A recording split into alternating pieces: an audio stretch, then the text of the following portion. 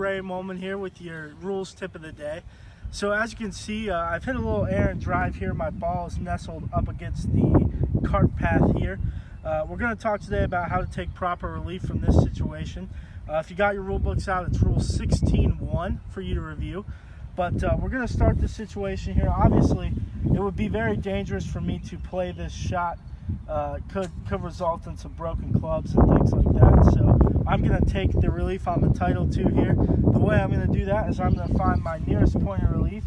So if you're looking at this ball and we're going towards the direction of the hole, which is out in front of me there, I'm going to estimate my nearest point of relief that gets me away from the trouble. It's probably close to about right here.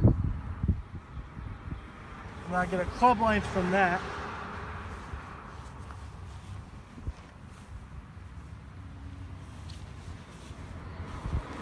As you can see now, I've formed my relief area here with my two tees. The only thing that's left to do,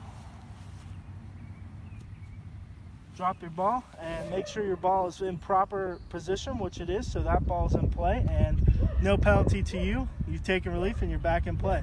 Hope you enjoyed the tip.